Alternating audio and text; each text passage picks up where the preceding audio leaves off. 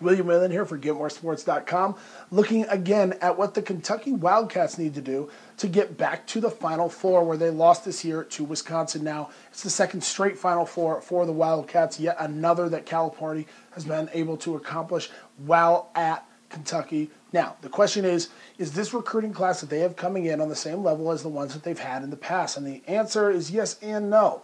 They do have 2 5-stars, Skal Labissiere and Isaiah Briscoe coming in.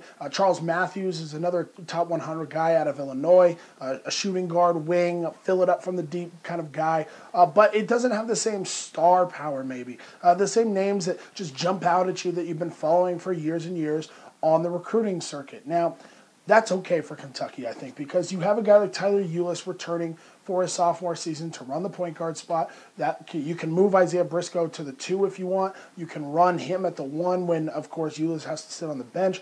Lots of versatility there. You have Alex Poitras coming back. He can kind of mentor Charles Matthews, bring him along, fill in defensively when Matthews isn't ready. Then on the interior, you're likely getting Marcus Lee back, assuming that he doesn't transfer. I don't think that he will. This is his time to shine in Lexington. The real question here is if Dockery Johnson is going to go to the NBA, because if he does, then the presence of Skal Labissiere becomes even more important.